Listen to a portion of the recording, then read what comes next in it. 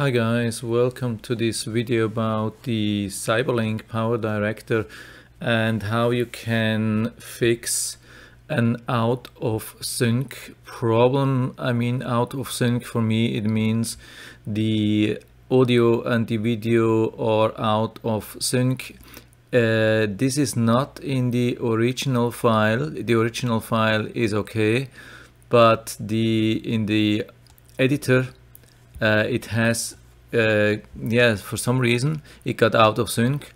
And even when I make a new project, let's say I go to file, fortunately can't show you, file, that's the thing on top, and make a new, or Control N, make a new project, and I'll drag this file in and start from scratch. It already has this error. I didn't have the error from the beginning.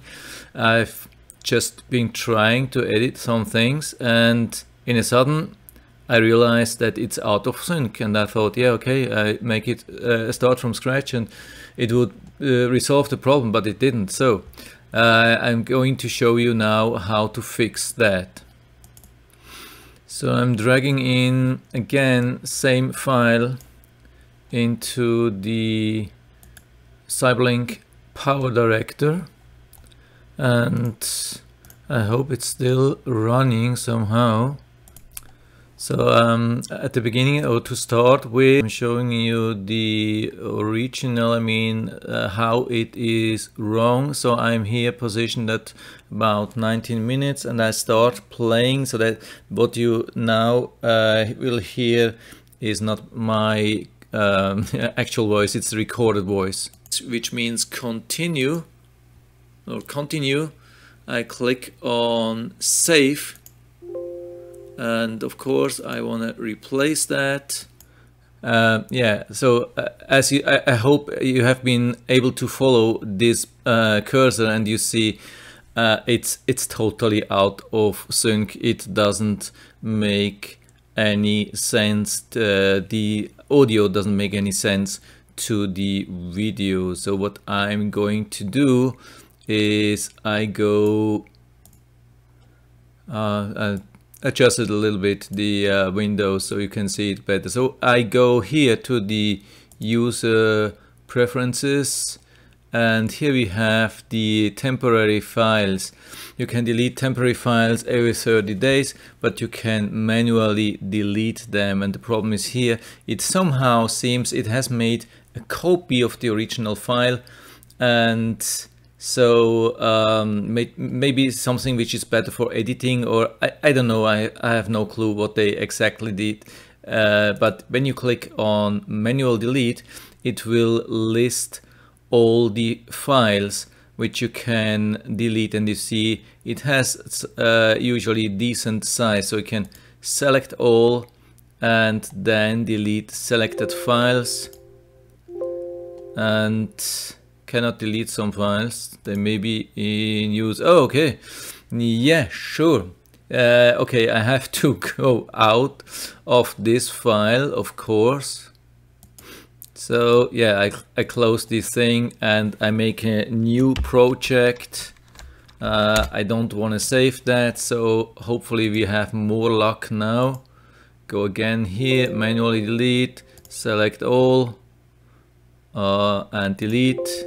So that should do it. Okay, it did the job. And now let's do the same thing again, and let's see. So so here I have the original file, and I'm dragging this into here, and let's check how this turns out. I'm going again to same location, and let's see how the audio is. Okay, takes a little bit, of course. Wow. Well, it's too long. Right up to the right button. Okay. Yeah, hope you can see that exactly is the perfect and voice. So do the font size. For me, it was, for me again, like in the letter size portrait mode, and this text letter size of 70 was decent. I was just a little bit listening and trying to find out or trying to confirm if it is 100% the thing which is matching to the video, and it is. So at least for now it looks like it saved, or it solved the problem. And I hope it will remain like this, and it won't come back. I think, I had it just once in, I can't remember how many videos I've made, probably 100 or even more with the Cyberlink PowerDirector, and I never had this issue. So I think it was a really rare situation with editing really a lot in this video. And that was obviously too much for the editor, and maybe just really a bad combination of some filters and editing or whatever. And I'm pretty sure it solved the problem, and I will be able to finish that project now with the video and audio in sync.